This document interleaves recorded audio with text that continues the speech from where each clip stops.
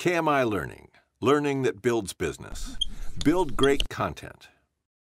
This is a collection of short segments from courses that KMI has created for our clients. It is intended to provide you with examples of our work and how we have specifically addressed some of the most challenging training concerns our clients have given us. These courses have saved money, saved lives, improved productivity and quality, and made new employees more productive in a much shorter time.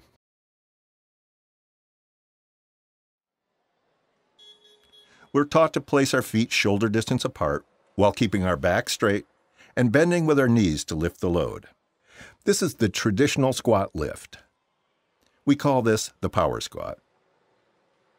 The power squat creates some fairly serious problems for the person doing the lifting. The deep squat in particular causes problems. The power lift technique, developed by Dr. Mike Schaefer of Risk Management Consultants, is a completely new way to lift, push, pull, bend, and reach, and will make you stronger and make your work easier. The most important element of power lift is the wide stance, wider than shoulder width. So as you approach a load, remember this: with your last step, take a wide stance. This stance allows us to raise or lower the load with our legs rather than our backs. In this course, we'll discuss your responsibilities as a competent person as they relate to fall protection equipment. It's very important for our people who work on order pickers, reach trucks, or who otherwise work at heights to understand how to use their fall protection equipment correctly for their own safety. You must follow through with your responsibilities, as someone's life may depend on it. Fitting is the core of this program.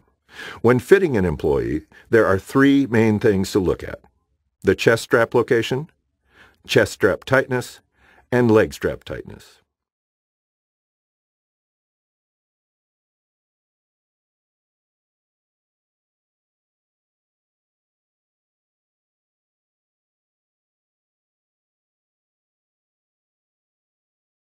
It is very important to take the right precautions when dealing with a fall protection incident.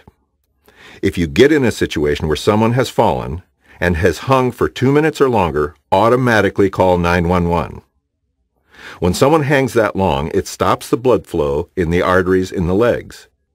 A person who hangs for a few minutes before they are rescued may appear to be fine and may want to return to work. Don't allow it. There are reports of people who have fallen and hung for even a few minutes, come down, appeared fine, and then 45 minutes later experienced seizures. Our goal and obligation is to provide all people who enter the distribution center with a safe and healthy environment.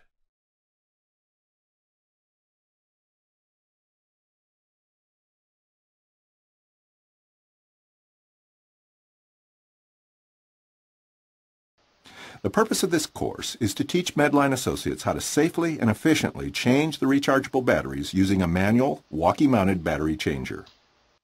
The first thing you need to understand are the potential hazards you can face when changing batteries. When they are being serviced, they can emit hydrogen gas, a highly combustible gas that can cause a fire or an explosion. Proper battery changing procedures. In this example, the associate is changing the battery in his Pacer truck. First, disconnect the battery cables from the... All work at heights must take into account weather conditions that could place personnel in danger. Work at heights must be properly planned and supervised.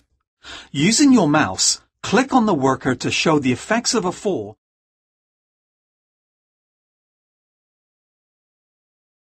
Let's look at the most hazardous aspect: falling.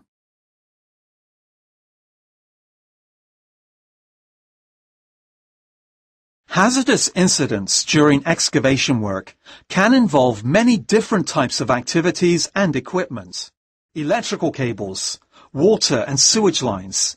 These may lead to flooding in an excavation. Gas pipes, walls. They may collapse.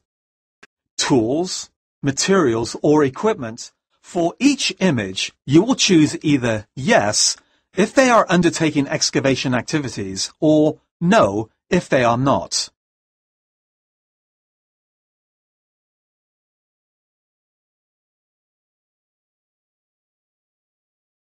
A deadly outbreak of listeriosis. 23 people dead. Dozens of people ill. Almost $50 million US for the recalls and the class action lawsuits. The outbreak was traced back to a meat processing plant in Canada, to 2 process lines and 2 meat slicing machines that were not cleaned properly.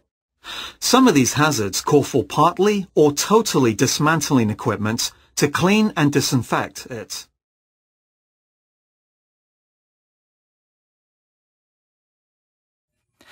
Did you know that the leading cause of death in Africa is road traffic accidents?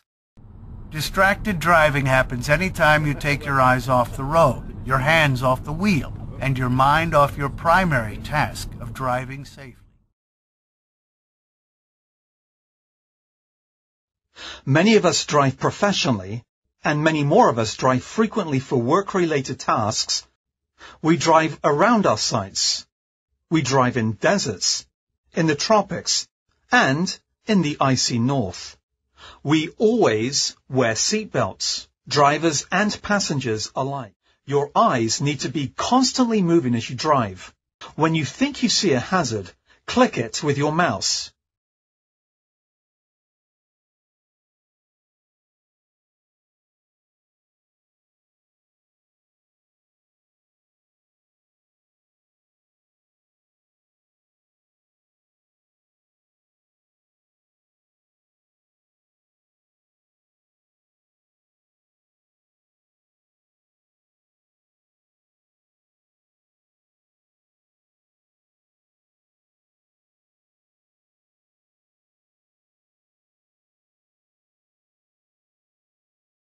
For those of you who came to this video on YouTube, please visit us at kmilearning.com.